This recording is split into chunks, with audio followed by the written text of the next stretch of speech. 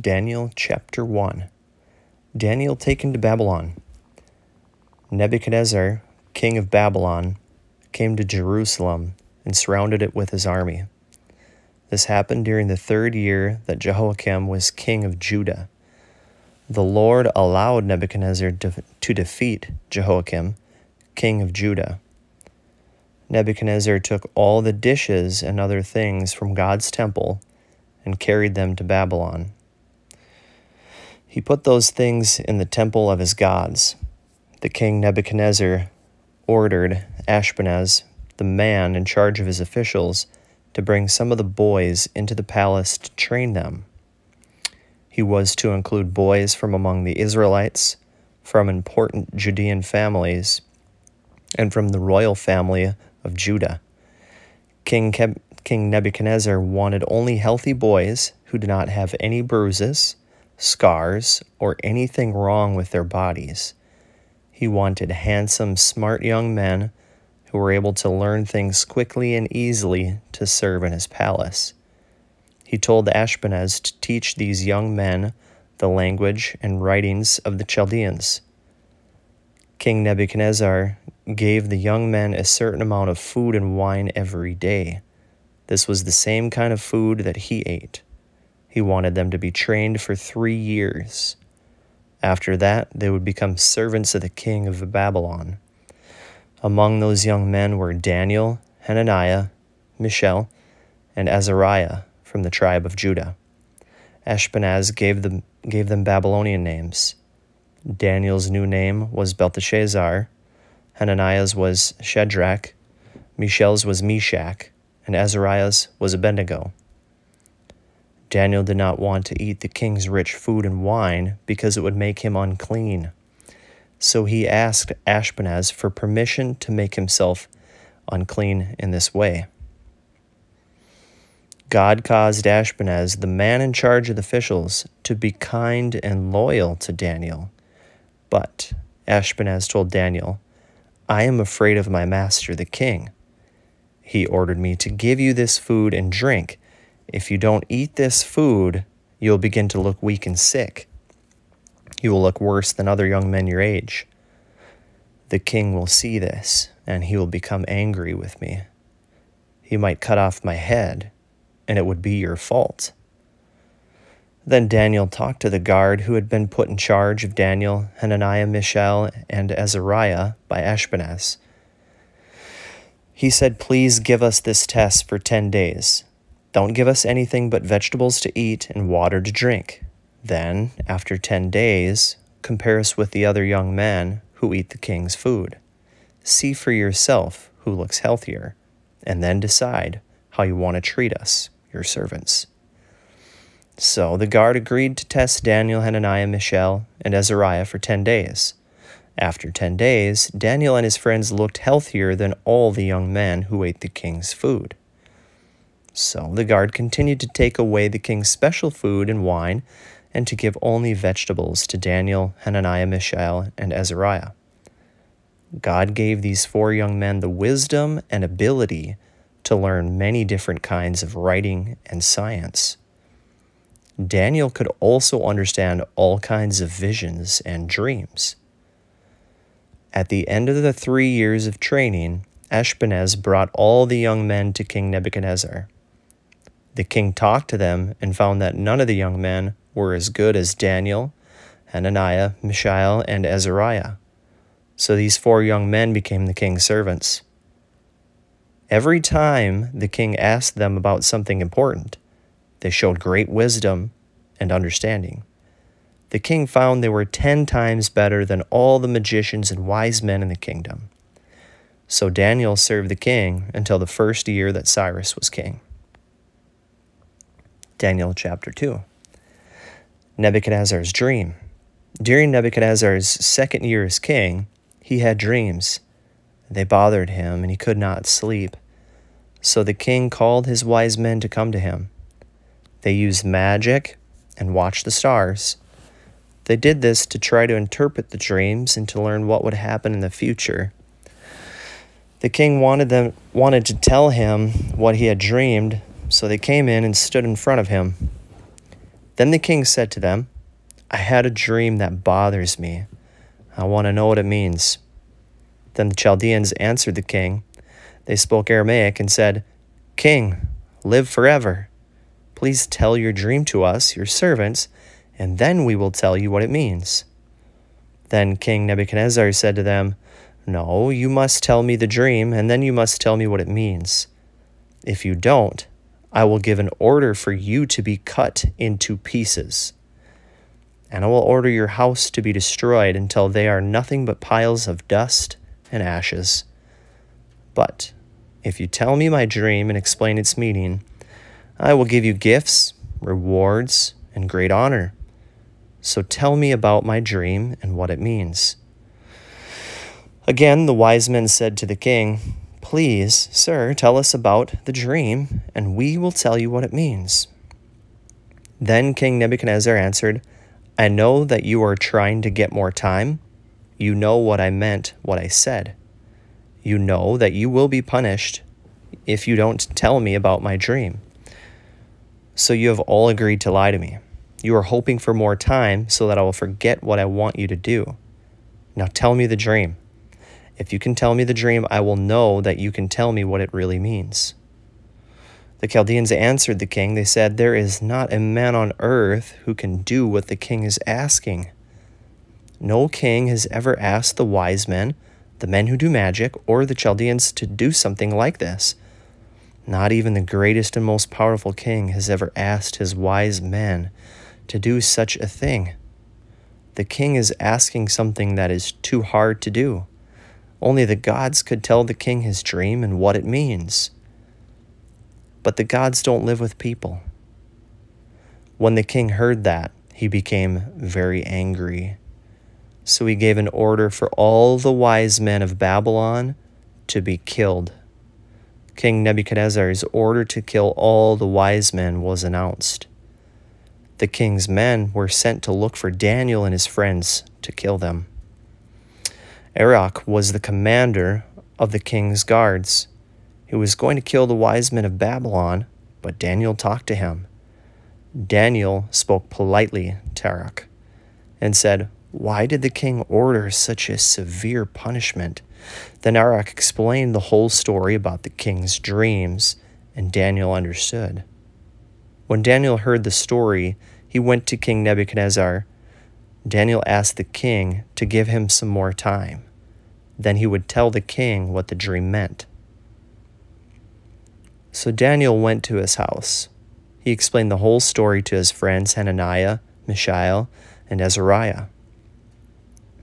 Daniel asked his friends to pray to the God of heaven, that God would be kind to them and help them understand this secret. Then Daniel and his friends would not be killed with the other wise men of Babylon. During the night, God explained the secret to Daniel in a vision. Then Daniel praised the God of heaven. He said, Praise God's name forever and ever. Power and wisdom belong to him. He changes the times and seasons. He gives power to kings, and he takes their power away. He gives wisdom to people so they become wise. He lets people learn things and become wise. He knows hidden secrets that are hard to understand. Light lives with him, so he knows what is in the dark and secret places. God of my ancestors, I thank you and praise you. You gave me wisdom and power. You told us what we asked for. You told us about the king's dream. Daniel tells what the dream means. Then Daniel went to Arioch, the man who King Nebuchadnezzar had chosen to kill the wise men of Babylon. Daniel said to Arioch, Don't kill the wise men of Babylon. Take me to the king. I will tell him what his dreams mean. So very quickly Arioch took Daniel to the king. Arioch said to the king, I have found a man among the captives from Judah who can tell the king what his dreams mean. The king asked Daniel, Belteshazzar, a question. He said, Are you able to tell me about my dream and what it means? Daniel answered, King Nebuchadnezzar, no wise man, no man who does magic, and no Chaldean could tell the king the secret things he has asked about. But there is a God in heaven who tells secret things. God has given King Nebuchadnezzar dreams to show him what will happen later. This was your dream, and this is what you saw while lying on your bed. King, as you were lying there on your bed, you began thinking about what might happen in the future. God can tell people about secret things. He has shown you what will happen in the future. God also told his secret to me, not because I have greater wisdom than other men, but so that you, King, may know what it means. And that way you will understand what went through your mind. King, in your dream, you saw a large statue in front of you that was very large and shiny. It was very impressive. The head of the statue was made from pure gold. Its chest and the arms were made from silver. The belly and upper part of the legs were made from bronze. The lower part of the legs were made from iron. Its feet were made partly of iron and partly of clay. While you were looking at the statue, you saw a rock that was cut loose, but not by human hands. Then the rock hit the statue on its feet of iron and clay and smashed them. Then the iron, the clay, the bronze, the silver, and the gold broke to pieces all at the same time. And all the pieces became like chaff on a threshing floor in the summertime. The wind blew them away, and there was nothing left. No one could tell that a statue had ever even been there. Then the rock that hit the statue became a very large mountain and filled up the whole earth. That was your dream. Now we will tell the king what it means. King, you're the most important king. The God of heaven has given you a kingdom, power, strength, and glory. He has given you control, and you rule over people and the wild animals and the birds. Wherever they live, God has made you ruler over them all. King Nebuchadnezzar, you are that head of gold on the statue. Another kingdom will come after you, but it will not be as great as your kingdom. Next, a third kingdom will rule over the earth. That is the bronze part. Then there will be a fourth kingdom. That kingdom will be strong like iron. Just as iron breaks things and smashes them to pieces, that fourth kingdom will break all the other kingdoms and smash them to pieces. You saw that the feet and toes of the statue were partly clay and partly iron. That means the fourth kingdom will be divided, a divided kingdom. It will have some of the strength of iron in it, just as you saw the iron mixed with clay. The toes of the statue were partly iron and partly clay, so the fourth kingdom will be partly strong like iron and partly weak like clay. You saw the iron mixed with clay, but iron and clay don't completely mix together. In the same way, the people of the fourth kingdom will be a mixture. They will not be united as one people. During the time of the kings of the fourth kingdom, the God of heaven will set up another kingdom that will continue forever. It will never be destroyed. And it will be the kind of kingdom that cannot be passed on to another group of people. This kingdom will crush all the other kingdoms. It will bring them to an end, but that kingdom itself will continue forever. King Nebuchadnezzar, you saw a rock cut from a mountain, but no one cut that rock. The rock broke the iron, the bronze, the clay, the silver, and the gold to pieces. In this way, God showed you what will happen in the future. The dream is true, and you can trust that this is what it means. Then King Nebuchadnezzar bowed down in front of Daniel to honor him. The king praised him. He gave an order that an offering and incense be given to honor Daniel.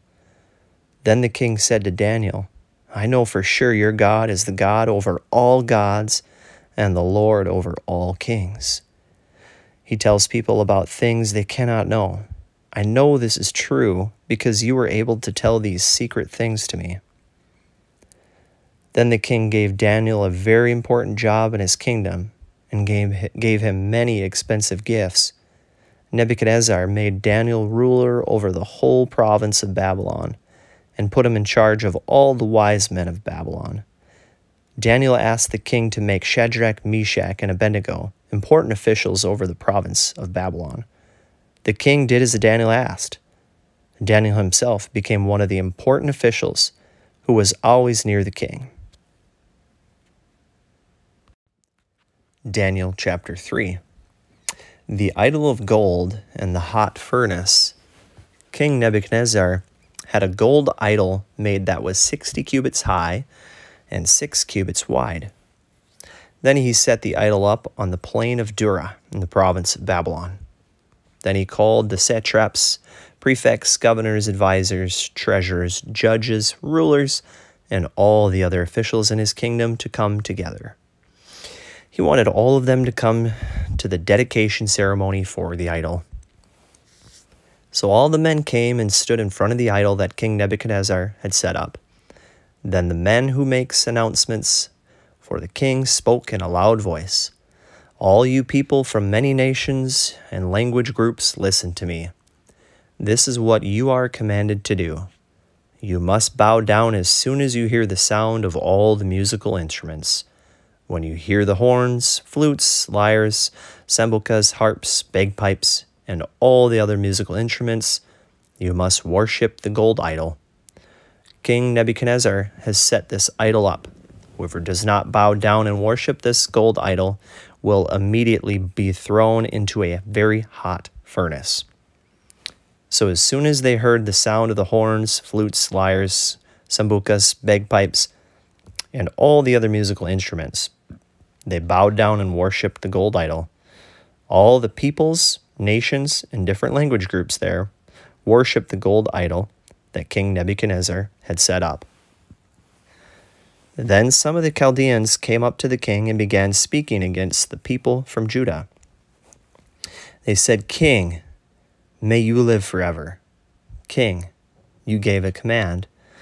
You said that everyone who hears the sound of the horns, flutes, lyres, sambucas, harps, bagpipes, and all the other musical instruments must bow down and worship the gold idol. And you also said that whoever does not bow down and worship the gold idol will be thrown into a very hot furnace. There are some Judeans who you made important officials in the province of Babylon that ignored your order, king. Their names are Shadrach, Meshach, and Abednego. They don't worship your gods, and they don't bow down to worship the gold idol you set up." Nebuchadnezzar became very angry. He called for Shadrach, Meshach, and Abednego. So they were brought to him. And Nebuchadnezzar said to them, "Shadrach, Meshach, and Abednego, is it true that you don't worship my gods? And is it true that you didn't bow down and worship the gold idol I have set up? Now when you hear the sound of the horns, flutes, lyres, sambucas, harps, bagpipes, and all the other musical instruments, you must bow down and worship the gold idol. If you are ready to worship the idol I have made, that is good. But if you don't worship it, you'll be thrown very quickly into the hot furnace. Then no God will be able to save you from my power." Shadrach, Meshach, and Abednego answered the king, "Nebuchadnezzar, we don't need to explain these things to you. If you throw us into the hot furnace, the God we serve can save us. And if he wants to, he can save us from your power. But even if God does not save us, we want you to know, king, that we refuse to serve your gods. We will not worship the gold idol you have set up." Then Nebuchadnezzar became very angry with Shadrach, Meshach, and Abednego. He gave an order for the oven to be heated 7 times hotter than it usually was. And then he commanded some of the strongest soldiers in his army to tie up Shadrach, Meshach, and Abednego. He told the soldiers to throw them into the hot furnace. So Shadrach, Meshach, and Abednego were tied up and thrown into the hot furnace. They were wearing their robes, pants, cloth caps, and other clothes. The king was very angry when he gave the command, so the soldiers quickly made the furnace very hot. The fire was so hot that the flames killed the strong soldiers. They were killed when they went close to the fire to throw in Shadrach, Meshach, and Abednego. Shadrach, Meshach, and Abednego fell into the fire. They were tied up very tightly. Then King Nebuchadnezzar jumped to his feet. He was very surprised, and he asked his advisors, "We tied only 3 men, and we threw only 3 men into the fire. Is that right?" His advisors said, "Yes, king." The king said, "Look, I see 4 men walking around in the fire. They are not tied up, and they are not burned.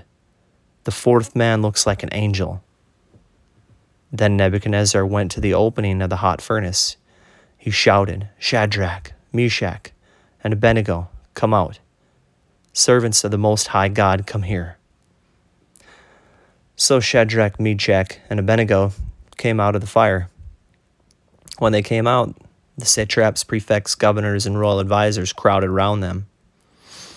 They could see that the fire had not burned Shadrach, Meshach, or Abednego. Their bodies were not burned at all. Their hair was not burned, and their robes were not burned. They didn't even smell as if they had been near fire. Then Nebuchadnezzar said, "Praise the God of Shadrach, Meshach, and Abednego. Their God has sent his angel and saved his servants from the fire." These 3 men trusted their God and refused to obey my command. They were willing to die instead of serving or worshiping any other god. So I now make this law. Anyone from any nation or language group who says anything against the God of Shadrach, Meshach, and Abednego will be cut into pieces, and their houses will be destroyed until it is a pile of dirt and ashes. And no other god can save his people like this.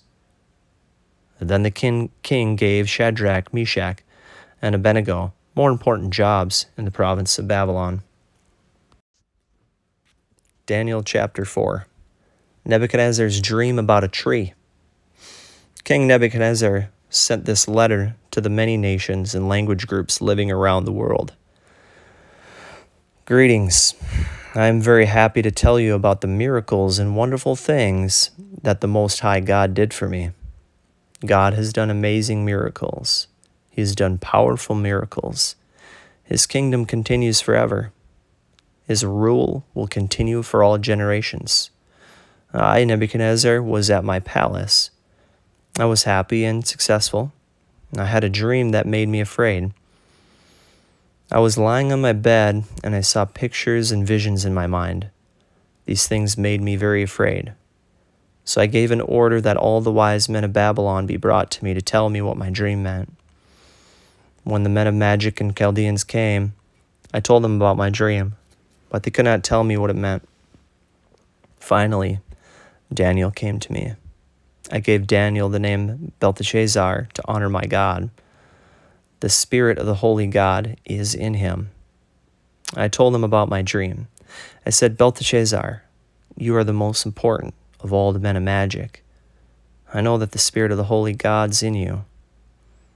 I know there is no secret that is too hard for you to understand.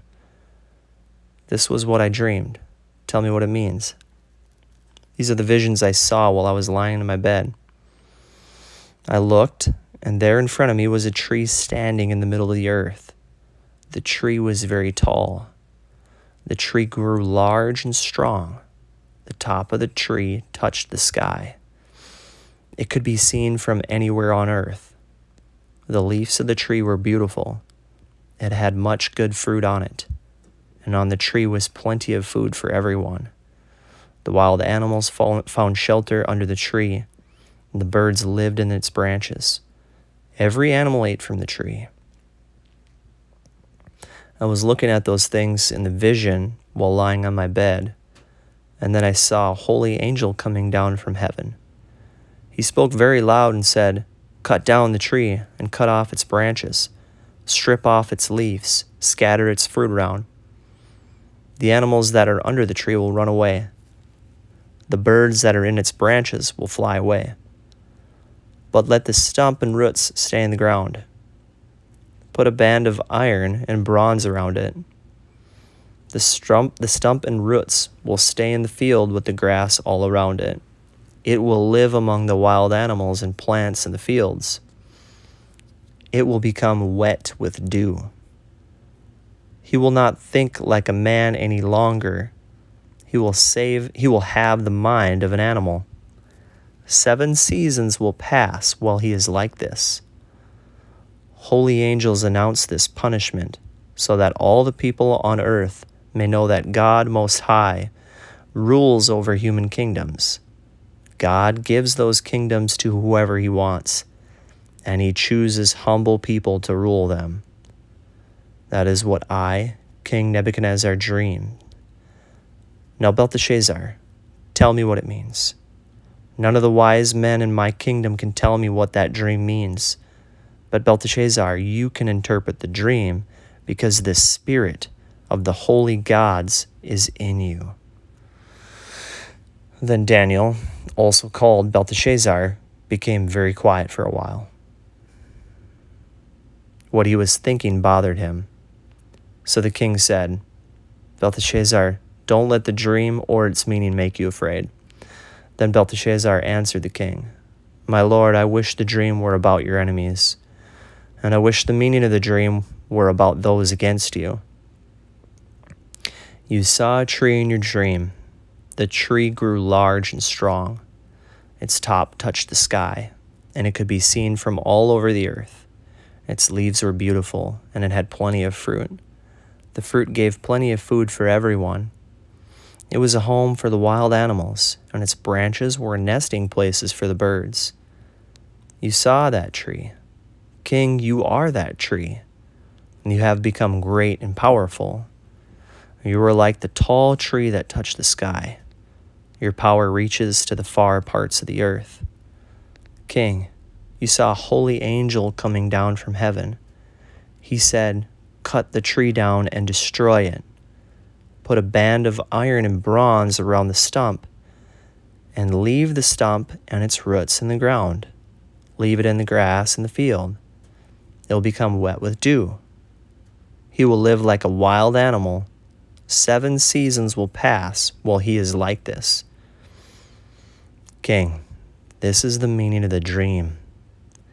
God Most High has commanded these things to happen to my lord the king. King Nebuchadnezzar, you will be forced to go away from people. You will live among the wild animals. You will eat grass like cattle, and you'll become wet with dew. 7 seasons will pass, and then you will learn this lesson. You will learn God Most High rules over human kingdoms and gives them to whoever he wants. The command to leave the stump of the tree and its roots in the ground means this: your kingdom will be given back to you. This will happen when you learn that the Most High God rules your kingdom. So, King, please accept my advice. Stop sinning and do what is right. Stop doing bad things and be kind to poor people. Then you might continue to be successful." All these things happened to King Nebuchadnezzar. 12 months after the dream, King Nebuchadnezzar was walking on the roof of his palace in Babylon. While on the roof, the king said, "Look at Babylon. I built this great city. It's my palace. I built this great place by my power. I built this place to show how great I am." The words were still in his mouth when a voice came from heaven. The voice said, "King Nebuchadnezzar, these things will happen to you. Your power as king has been taken away from you. You will be forced to go away from people. You will live with the wild animals and eat grass like an ox. 7 seasons will pass before you learn your lesson. Then you will learn that God Most High rules over human kingdoms and gives them to whoever he wants." These things happened immediately. Nebuchadnezzar was forced to go away from people. He began eating grass like an ox. He became wet from the dew. His hair grew long like the feathers of an eagle, and his nails grew long like the claws of a bird. Then at the end of that time, I, Nebuchadnezzar, looked up toward heaven, and I was in my right mind again.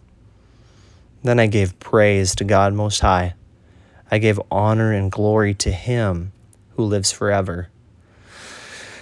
God rules forever.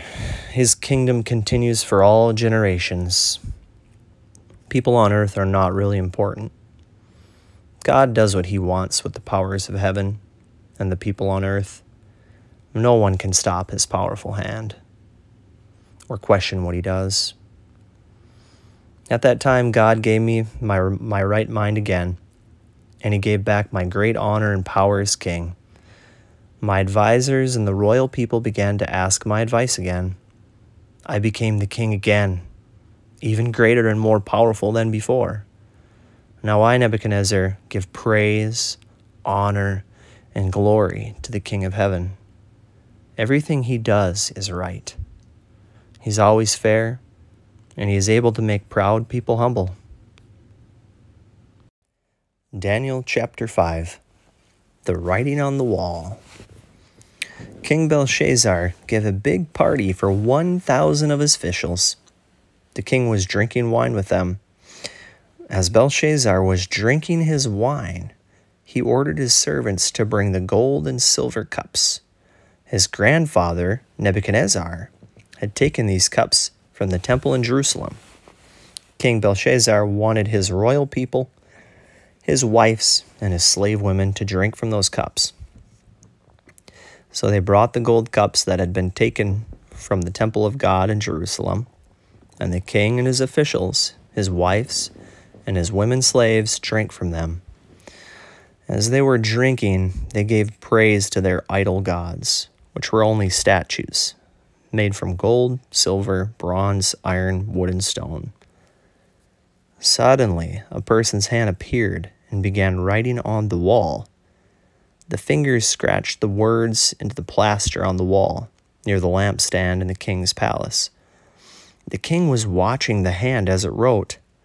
King Belshazzar was very afraid. His face became white from fear, and his knees were shaking and knocking together. He could not stand up because his legs were too weak. The king called for the men of magic and the Chaldeans to be brought to him. He said to these wise men, "I will give a reward to anyone who can read this writing and explain to me what it means. I will give him purple robes to wear and will put a gold chain around his neck. I will make him the third highest ruler in the kingdom." So all the king's wise men came in, but they could not read the writing or understand what it meant. King Belshazzar's officials were confused, and the king became even more afraid and worried. His face was white from fear. Then the king's mother came into the place where the party was. She had heard the voices of the king and his royal officials. She said, "King, may you live forever. Don't be afraid. Don't let your face be so white with fear. There is a man in your kingdom who has the spirit of the holy gods in him. In the days of your father, this man showed that he could understand secrets. He showed that he was very smart and very wise. He showed that he was like the gods in these things. Your grandfather, King Nebuchadnezzar, put this man in charge of all the wise men. He ruled over all the men of magic and the Chaldeans. The man I am talking about is named Daniel. The king gave him the name Belteshazzar. He is very smart, and he knows many things. He could interpret dreams, explain secrets, and find the answer to very hard problems. Call for Daniel. He will tell you what the writing on the wall means."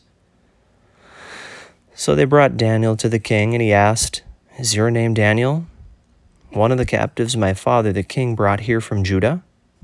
I have heard that you have the spirit of the gods in you, and that you understand secrets and are very smart and very wise. The wise men and the men of magic were brought to me to read this writing on the wall. I wanted them to explain to me what it means, but they could not explain it. I have heard that you are able to explain what it means, and that you can find the answer to very hard problems. If you can read this writing on the wall and explain to me what it means, this is what I will do for you. I will give you purple robes to wear, and will put a gold chain around your neck. Then you will become the third highest ruler in the kingdom. Then Daniel answered the king, King Belshazzar, you can keep your gifts for yourself, or you can give them to someone else. But I will still read the writing on the wall for you and explain what it means. King, God Most High made your grandfather Nebuchadnezzar a very great and powerful king, and gave him great wealth. People from many nations and language groups were very afraid of Nebuchadnezzar because God made him a very powerful king. Nebuchadnezzar killed whoever he wanted and let those who pleased him live. If he wanted to make people important, he made them important. If he wanted to bring them down, he brought them down. But Nebuchadnezzar became proud and stubborn, so his power was taken away from him. He was taken off his royal throne and stripped of his glory. Then Nebuchadnezzar was forced to go away from people. His mind became like the mind of an animal. He lived with the wild donkeys and ate grass like an ox. He became wet with dew. These things happened to him until he learned his lesson. He learned that God Most High rules over human kingdoms, and he gives them to whoever he wants. But Belshazzar, you already knew this. You are Nebuchadnezzar's grandson, but still you have not made yourself humble. No, you did not become humble. Instead, you have turned against the Lord of heaven. You ordered the drinking cups from his temple to be brought to you. Then you and your royal officials, your wives and your slave women drank wine from those cups. You gave praise to the gods of silver and gold, of bronze, iron, wood, and stone. They are not really gods. They cannot see or hear or understand anything. But you did not give honor to the God who has the power over your life and everything you do. So because of that, God sent the hand that wrote on the wall. And these are the words that were written on the wall. Mene, mene, tekel, upharsin. This is what the words mean. Mene. God has counted the days until your kingdom will end. Tekel. You have been weighed on the scales and found not good enough. Upharsin. Your kingdom is being taken from you. It will be divided among the Medes and Persians. Then Belshazzar gave an order for Daniel to be dressed in purple clothes. A gold chain was put around his neck, and he was appointed the third highest ruler in the kingdom. That very same night, Belshazzar, king of the Babylonians, was killed. A man named Darius the Mede became the new king. Darius was about 62 years old. Daniel chapter 6. Daniel and the lions. Darius thought it would be a good idea to choose 120 satraps to rule through his kingdom. He chose 3 men to rule over the 120 satraps. Daniel was one of the 3 supervisors. The king put these men in this position to keep anyone from cheating him. Daniel proved himself to be a better supervisor than any of the others. He did this by his good character and great ability. The king was so impressed with Daniel that he planned to make him ruler over the whole kingdom. But when the other supervisors and the satraps heard about this, they were very jealous. They tried to find reasons to accuse Daniel. So they watched what Daniel did as he went about doing the business of the government. But they could not find anything wrong with him, so they could not accuse him of doing anything wrong. Daniel was a man people could trust. He did not cheat the king, and he worked very hard. Finally, they said, we will never find any reason to accuse Daniel of doing something wrong. So we must find something to complain about that is connected to the law of his God. So the two supervisors and the satraps went as a group to the king. They said, King Darius, live forever. The supervisors, prefects, satraps, advisors, and governors have all agreed on something. We think that the king should make this law and that everyone must obey it. For the next 30 days, whoever prays to any god or man except you, king, will be thrown into the lion's den. Now, king, make the law and sign the paper it is written on so that it cannot be changed, because the laws of the Medes and Persians cannot be canceled or changed. So King Darius made the law and signed it. And Daniel always prayed to God 3 times every day. 3 times every day he bowed down on his knees to pray and praise God. Even though Daniel heard about the new law, he still went to his house to pray. He went up to the upper room of his house and opened the windows that faced towards Jerusalem. Then Daniel bowed down on his knees and prayed, just as he had always done. Then the supervisors and satraps went as a group and found Daniel praying and asking God for help. So they went to the king and talked to him about the law he had made. They said, King Darius, you signed a law that says for the next 30 days, anyone who prays to any god or man except you, the king, would be thrown into the lion's den. You did sign that law, didn't you? The king answered, yes. I signed that law, and the laws of the Medes and Persians cannot be canceled or changed. Then they said to the king, that man Daniel is not paying any attention to you. He is one of the captives from Judah, and he is not paying attention to the law you signed. Daniel still prays to his God 3 times every day. The king became very sad and upset when he heard this. He decided to save Daniel. He worked until sunset trying to think of a way to save him. Then the men went as a group to the king and said to him, remember, king, that the law of the Medes and Persians says that no law or command signed by the king can ever be canceled or changed. So King Darius gave the order. They brought Daniel and threw him into the lion's den. The king said to Daniel, may the God you serve save you. A big rock was brought and put over the opening of the lion's den. Then the king used his ring and put his seal on the rock. He also used the rings of his officials and put their seals on the rock. This showed that no one could move that rock and bring Daniel out of the lion's den. Then King Darius went back to his house. He did not eat that night. He did not want anyone to come and entertain him. He could not sleep all night. The next morning, King Darius got up just as it was getting light and ran to the lion's den. He was very worried. When he got to the lion's den, he called to Daniel.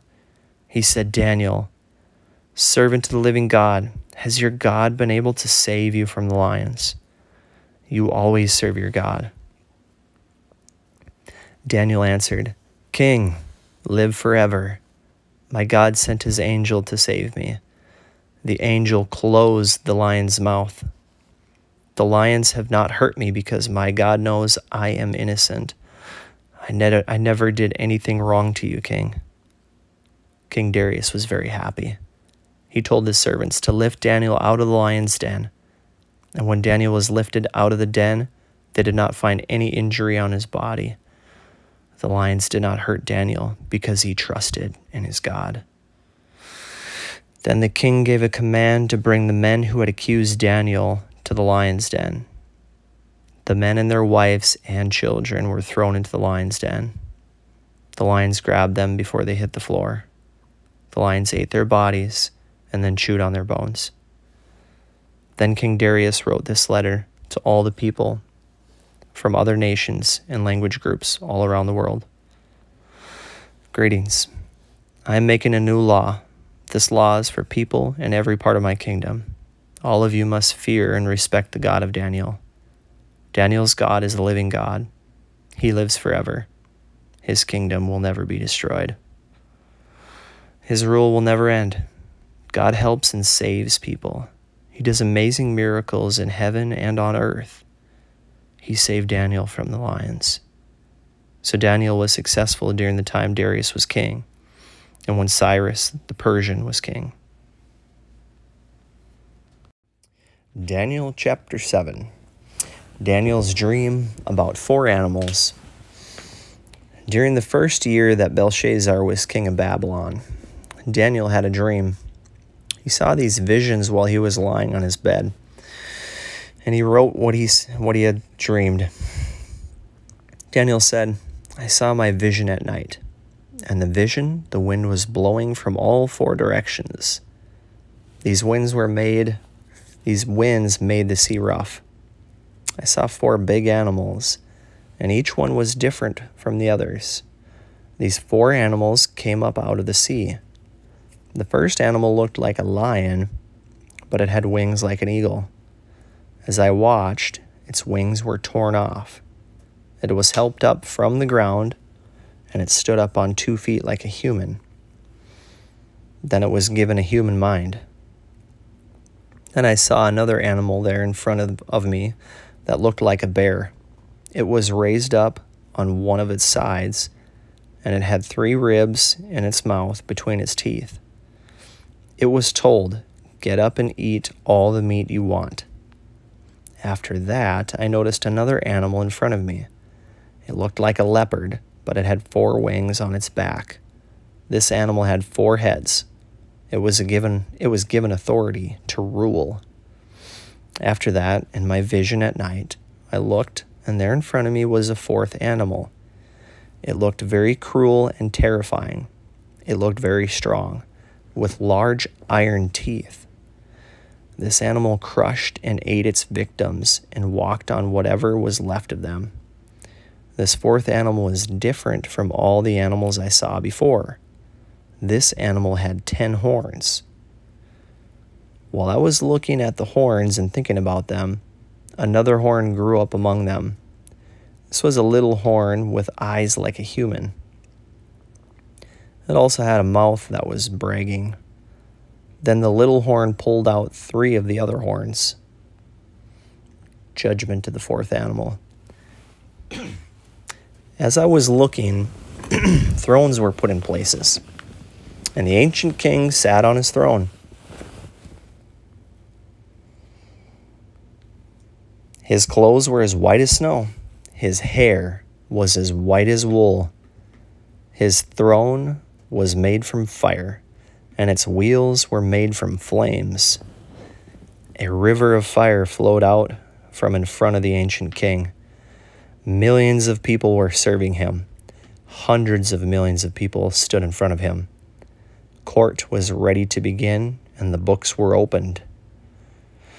I kept on looking because the little horn was bragging. I kept watching until finally the 4th animal was killed. Its body was destroyed, and it was thrown into the burning fire.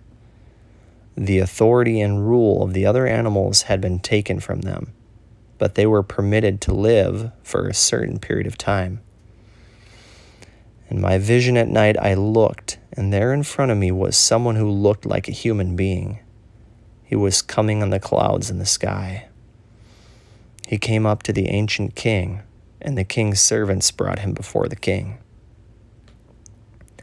The one who looked like a human being was given authority, glory, and complete ruling power. People from every nation and language group will serve him. His rule will last forever. His kingdom will continue forever. It will never be destroyed. The meaning of Daniel's dream. I, Daniel, was confused and worried. The vision that went through my mind bothered me. I went to someone who was standing there and asked him what all this meant. So he explained it to me. He said the 4 great animals are 4 kingdoms that will come from the earth, but God's holy people will receive the kingdom. and they will have the kingdom forever and ever. Then I wanted to know what the fourth animal was and what it meant. The fourth animal was different from all the other animals. It was very terrible and had iron teeth and bronze claws. It was the animal that crushed and ate its victims and walked on whatever was left. I wanted to know about the 10 horns that were on the fourth animal's head and about the little horn that grew there. The little horn pulled out 3 of the other 10 horns. That little horn had eyes and a mouth that kept on bragging, and it looked bigger than the other horns. As I was watching this, little horns began attacking and making war against God's holy people and killing them. The little horn kept killing God's holy people until the ancient king came and judged them. The ancient king announced his decision about the little horn. This judgment helped God's holy people, and they received the kingdom. And he explained this to me. The fourth animal is a fourth kingdom that will come on the earth. It will be different from all the other kingdoms. That fourth kingdom will destroy people all around the world. It will walk on and crush nations all around the world. The 10 horns are 10 kings that will come from this fourth kingdom. After those 10 kings are gone, another king will come. He will be different from the kings who ruled before him. He will defeat 3 of the other kings. This special king will say things against God Most High, and he will hurt and kill God's special people. That king will try to change the times and laws that have already been set. God's holy people will be under that king's power for 3.5 years. But the court will decide what should happen, and that king's power will be taken away. His kingdom will end completely. Then God's holy people will rule over the kingdom and all the people from all the kingdoms of the earth. This kingdom will last forever, and people from all the other kingdoms will respect and serve them. And that was the end of the dream. I, Daniel, was very afraid. My face became very white from fear, and I did not tell the other people what I had saw and heard. Daniel chapter 8. Daniel's vision of a ram and a goat. After that vision, I, Daniel, saw another vision during the 3rd year that Belshazzar was king. In the vision, I saw that I was in the city of Susa.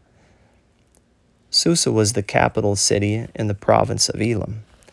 I was standing by the Ulai River. I looked up and saw a ram standing at the side of the river.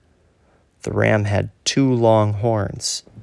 The horns were both long, but one horn was longer than the other horn. The long horn was farther back than the other horn. I watched the ram run into things with its horns. I watched the ram run to the west, to the north, and to the south.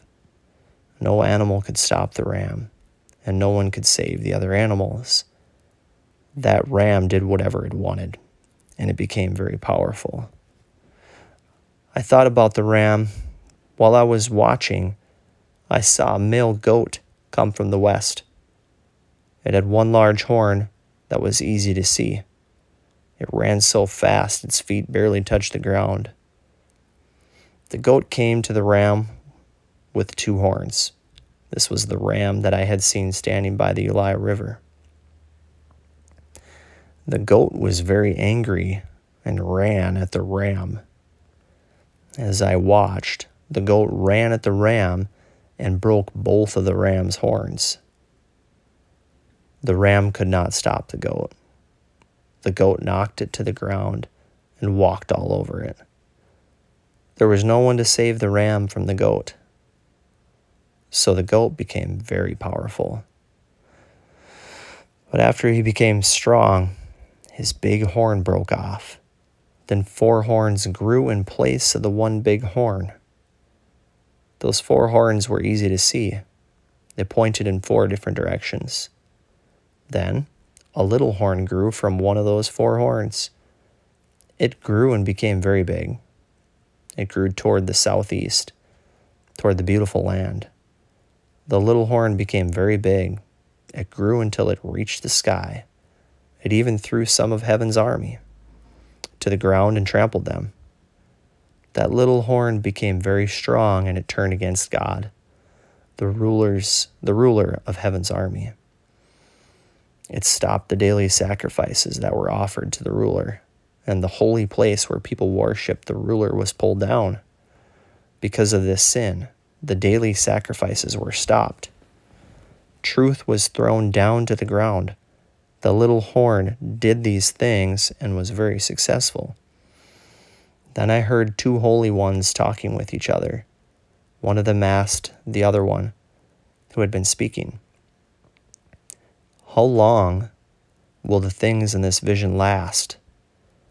The stopping of the daily sacrifices, the sin that destroys, and the trampling down of the holy place and heaven's army." The Holy One said, "This will last for 2,300 days. Then the holy place will be repaired." The vision is explained to Daniel. Daniel, saw this vision and tried to understand what it meant. While I was thinking about the vision, someone who looked like a man suddenly stood in front of me. Then I heard a man's voice. This voice came from above the Uriah River. The voice called out, "Gabriel, explain the vision to this man." So Gabriel, the angel who looked like a man, came to me. I was very afraid and fell down to the ground. But Gabriel said to me, "Human, understand that this vision is about the time of the end." While Gabriel was speaking, I fell to the ground and went to sleep. It was a very deep sleep. Then Gabriel touched me and lifted me to my feet. He said, "Now, I will explain the vision to you. I will tell you what will happen in the future. Your vision was about the end times. You saw a ram with 2 horns. The horns are the countries of Media and Persia.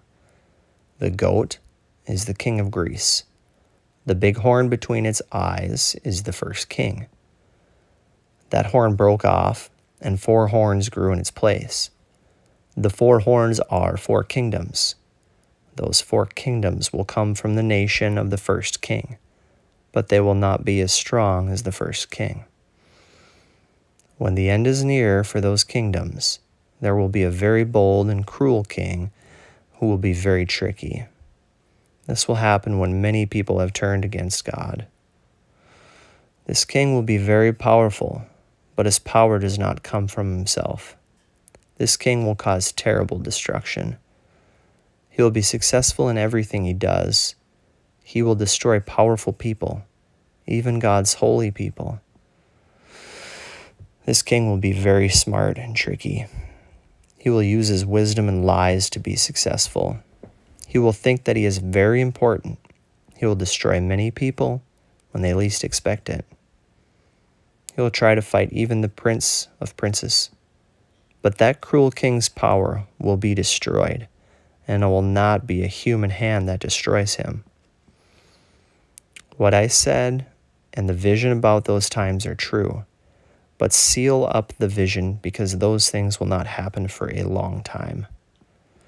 I, Daniel, became very weak. I was sick for several days after that vision. Then I got up and went back to work for the king, but I was very upset about the vision. I did not understand what it meant. Daniel chapter 9. Daniel's prayer. These things happened during the first year that Darius, son of Ahasuerus, was king. Darius was a Mede by birth, but he was appointed to be the king of Babylon. During his first year as king, I was studying the scriptures and noticed in the Lord's message to Jeremiah that 70 years would pass before Jerusalem would be rebuilt. And then I turned to the Lord God. I prayed to him and asked him for help. I did not eat any food. I put ashes on my head and put on the clothes that showed I was sad. I prayed to the Lord my God and told him about all my sins. I said, Lord, you are a great and awesome God. You keep your agreement of love and kindness with people who love you. You keep your agreement with the people who obey your commands. But we have sinned. We have done wrong. We have done evil things. We turned against you. We turned away from your commands and good decisions. The prophets were your servants. They spoke for you to our kings, to our leaders, to our fathers, and to the common people in our country. But we did not listen to them. Lord, you are innocent, and the shame belongs to us, even now. Shame belongs to the people from Judah and Jerusalem, and to all the people of Israel, to those who are near and to those you scattered among many nations. They should be ashamed of all the evil things they did against you. Lord, we should all be ashamed. All our kings and leaders should be ashamed. Our ancestors should be ashamed because we sinned against you. But Lord, our God, you are King and forgiving, even though we rebelled against you. We have not obeyed the Lord our God. He used his servants, the prophets, and gave us laws, but we have not obeyed his laws. All the people of Israel disobeyed your teachings and turned away from you. They did not listen to you. We sinned, so you did what you promised to do. All the curses and promises and the law of Moses, your servant, happened to us. God said those things would happen to us and our leaders, and he made them happen. He made terrible things happen to us. No other city suffered the way Jerusalem suffered. All those terrible things happened to us. This happened just as it is written in the law of Moses, but we still have not asked the Lord our God for help. We still have not stopped sinning. We still do not pay attention to your truth, Lord. The Lord kept the terrible things ready for us. He made them happen to us. The Lord our God did this because he is fair in everything he does, but we still have not listened to him. Lord our God, you used your power and brought us out of Egypt. We are your people. You are famous because of that, even today. We have sinned and done terrible things. Lord, we and our ancestors sinned against you, so your people and your city became a disgrace to everyone around us. You do so many good things, so stop being angry at Jerusalem, your city, your holy mountain. Now, our God, hear your servant's prayer. Listen to my prayer for mercy.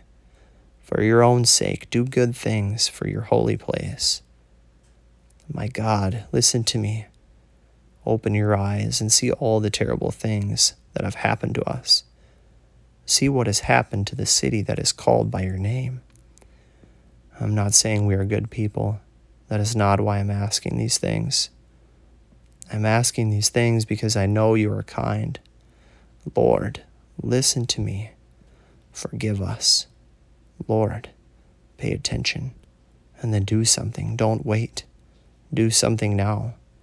Do it for your own good, my God. Do something now for your city and your people who are called by your name. The vision about the 70 weeks. I was praying to the Lord my God about his holy mountain and telling about my sins and the sins of the people of Israel. That was the time of the evening sacrifices. While I was still praying, Gabriel, the one I saw in the first vision, flew quickly to me and touched me. He came at the time of the evening sacrifice. Gabriel helped me understand the things I wanted to know. He said, "Daniel, I have come to give you wisdom and to help you understand. When you first started praying, the command was given to come to speak to you. God loves you very much. You will understand this command, and you will understand the vision. God has allowed 70 weeks for your people and your holy city, Daniel.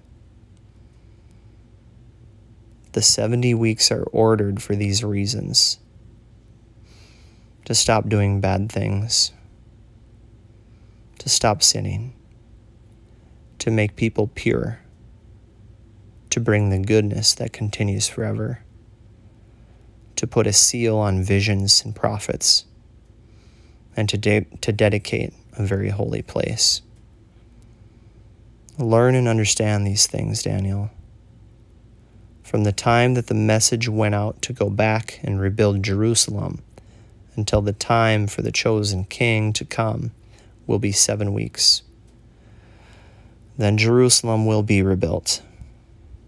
There will again be places for people to meet together in Jerusalem, and there will be a ditch around the city to protect it. Jerusalem will be built for 62 weeks, but there will be many troubles during that time. After 62 weeks, the chosen one will be killed. He will be gone. Then the people of the future leader will destroy the city and the holy place. That end will come like a flood.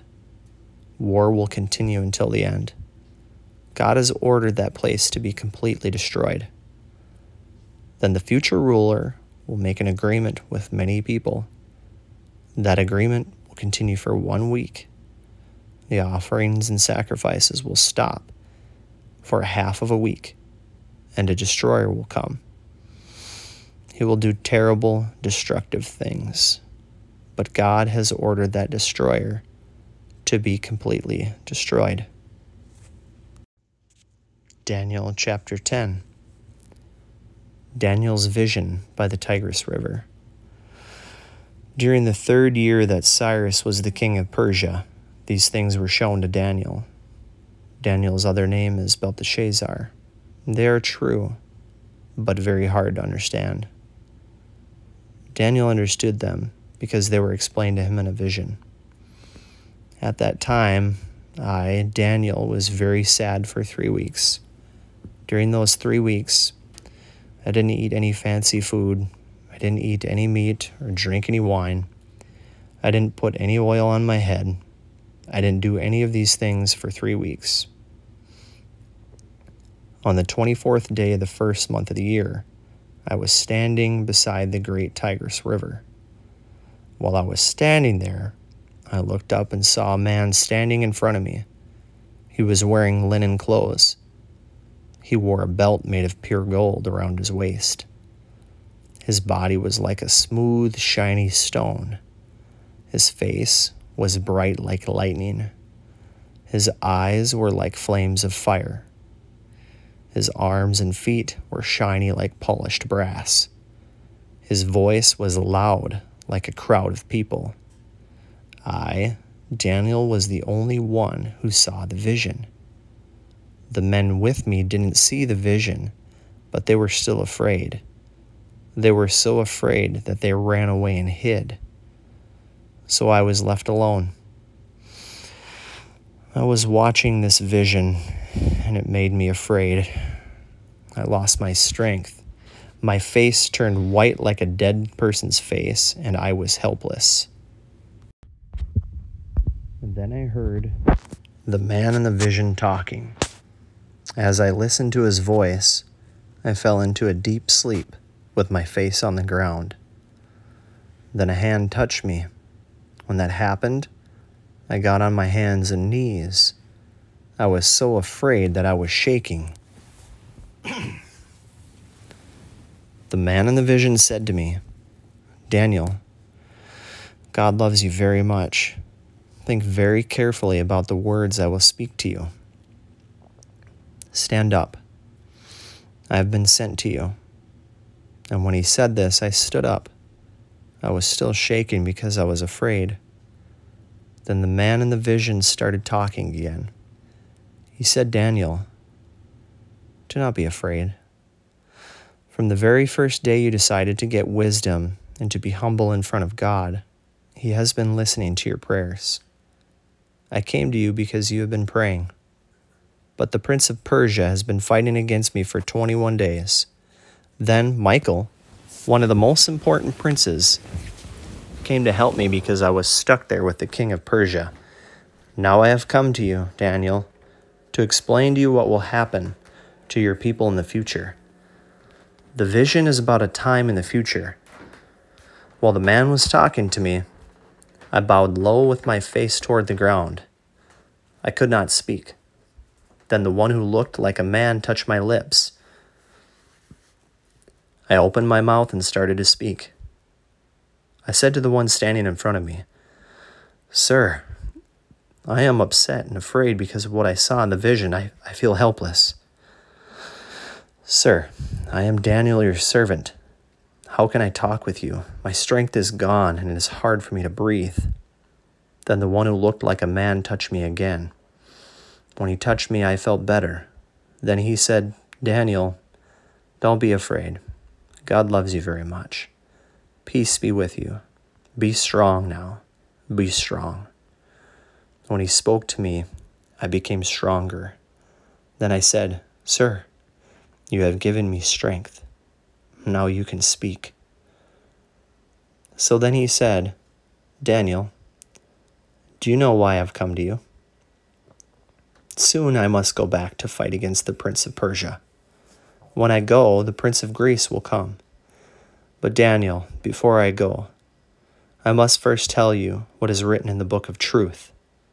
No one stands with me against those evil angels except Michael, the prince over your people." During the first year that Darius the Mede was king, I stood up to support Michael in his fight against the prince of Persia. Now then, Daniel, I tell you the truth. 3 more kings will rule in Persia. Then a 4th king will come, who will be much richer than all the other kings of Persia before him. He will use his riches to get power and turn everyone against the kingdom of Greece. Then a very strong and powerful king will come who will rule with much power. He will do anything he wants.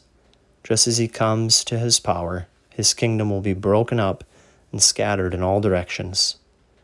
It will not be divided among his descendants, and it will not be ruled in the same way because that kingdom will be pulled up and given to other people. The southern king will become strong, but then one of his commanders will defeat him. The commander will begin to rule, and he will be very powerful. Then, after a few years, the southern king and that commander will make an agreement. The daughter of the southern king will marry the northern king. She will do this to bring peace, but she and the southern king will not be strong enough. People will turn against her and against the one who brought her to that country. And they will turn against her child and against the one who helped her. But someone from her family will come to take the southern king's place. He will attack the armies of the northern king. He will go into that king's strong fort. He will fight and win.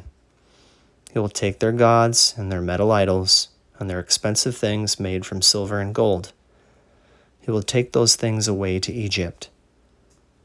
Then he will not bother the northern king for a few years. The northern king will attack the southern kingdom, but he will lose. And then he will go back to his own country.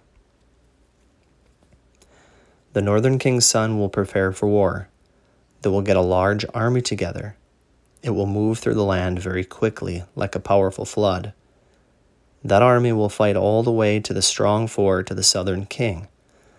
Then the southern king will become very angry and march out to fight against the northern king. The northern king will have a large army, but he will lose the war. The northern army will be defeated, and those soldiers will be carried away. The southern king will be very proud, and he will kill thousands of soldiers from the northern army, but he will not continue to be successful. The northern king will get another army that will be larger than the first one. After several years, he will attack. His army will be ready for war. It will be very large and will have many weapons. In those times, many people will be against the southern king. Some of your own people who love to fight will rebel against the southern king. They will not win, but they will make the vision come true. The northern king will come. He will build ramps against the walls and will capture a strong city. The southern army will not have the power to fight back. Even the best soldiers from the southern army will not be strong enough to stop the northern army. The northern king will do whatever he wants. No one will be able to stop him. He will gain power and control in the beautiful land, and he will have the power to destroy it.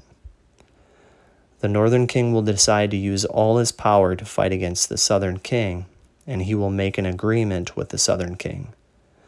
The king of the north will let one of his daughters marry the southern king so that he can defeat the southern king. But those plans will not succeed. His plans will not help him.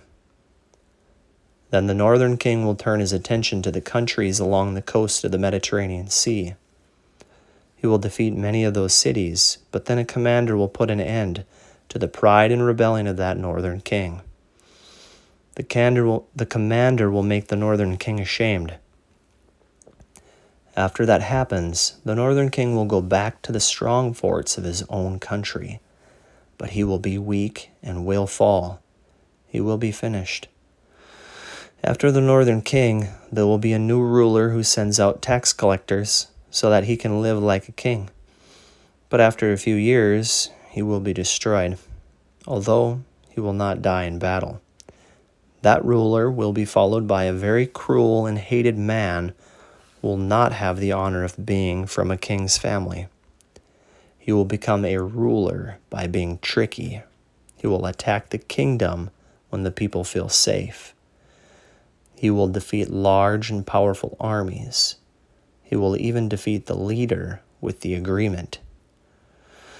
Many nations will make agreements with that cruel and hated ruler, but he will lie and trick them.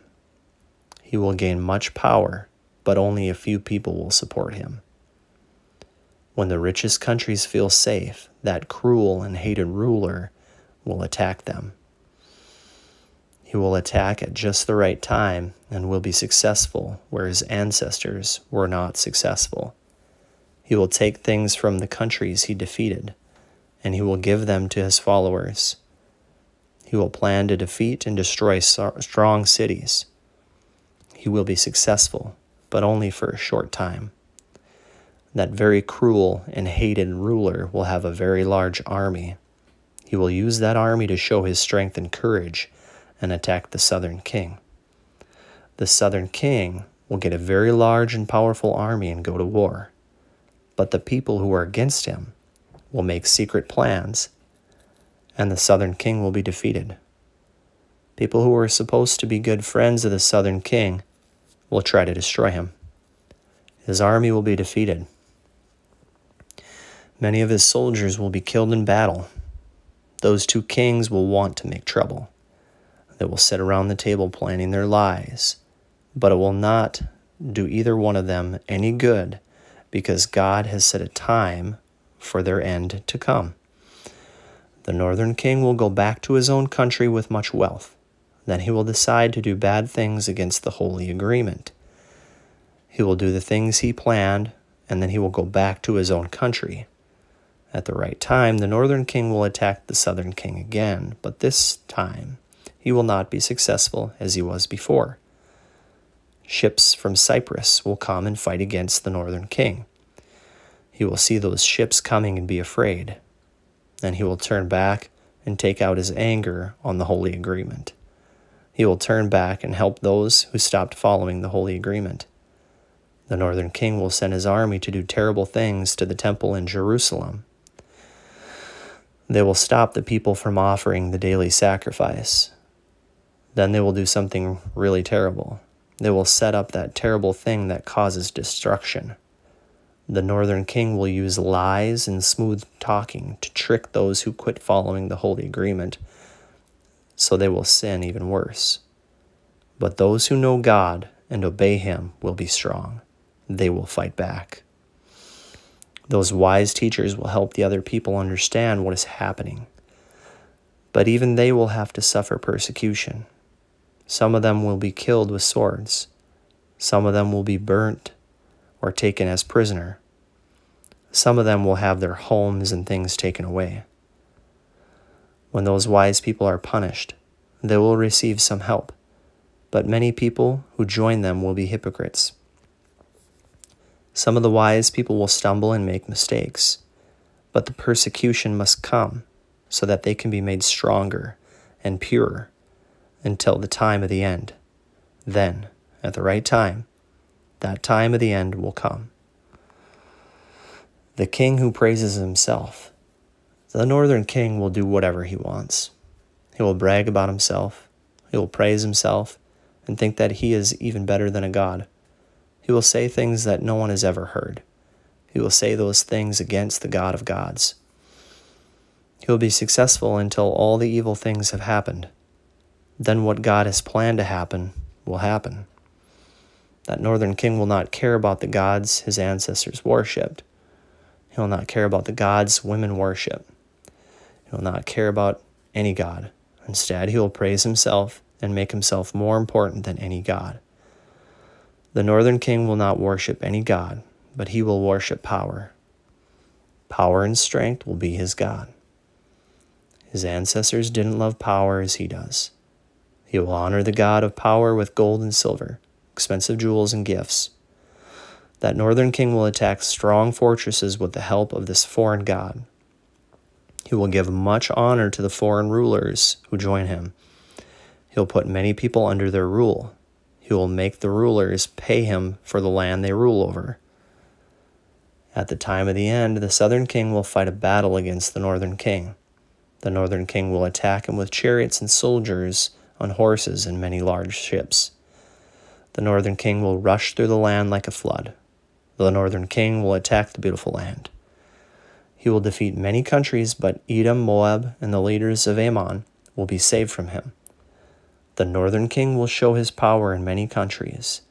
Egypt will also learn how powerful he is. He will get treasures of gold and silver and all the riches of Egypt. The Libyans and Ethiopians will obey him. But that northern king will hear news from the east and the north that will make him afraid and angry. He will go to completely destroy many nations. He will set up his king's tents between the sea and the beautiful holy mountain. But finally, that bad king will die. There will be no one to help him when his end comes. Daniel chapter 12. Daniel. At that time, the great prince Michael will stand up. Michael is in charge of your people. There will be a time of much trouble, the worst time since nations have been on earth. But Daniel, at that time, every one of your people whose name is found written in the book of life will be saved. There are many who are dead and buried. Some of them will wake up and live forever, but others will wake up to shame and disgrace forever. The wise people will shine as bright as the sky. Those who teach others to live right will shine like stars forever and ever. But you, Daniel, keep this message a secret. You must close the book and keep this secret until the time of the end. Many people will go here and there looking for true knowledge, and the true knowledge will increase. Then I, Daniel, noticed two other men. One man was standing on my side of the river, and the other was standing on the other side. The man who was dressed in linen was standing over the water in the river. One of the two men said to him, "How long will it be before these amazing things come true?" The man dressed in linen and standing over the water lifted his right and left hands towards heaven. and I heard him make a promise using the name of God who lives forever. He said, "It will be for 3.5 years. The power of the holy people will be broken, and then all these things will finally come true." I heard the answer, but I really didn't understand. So I asked, "Sir, what will happen after all this comes true?" He answered, "Go on about your life, Daniel. The message is hidden. It will be a secret until the time of the end. Many people will be made pure. They will make themselves clean, but evil people will continue to be evil. And those wicked people will not understand these things, but the wise people will understand them. The daily sacrifice will be stopped. There will be 1,290 days from that time until the time that the terrible thing that destroys is set up. The one who waits for and comes to the end of the 1,335 days will be very happy. As for you, Daniel, go and live your life until the end. You will get your rest. At the end, you will rise from death and receive your share of the promise."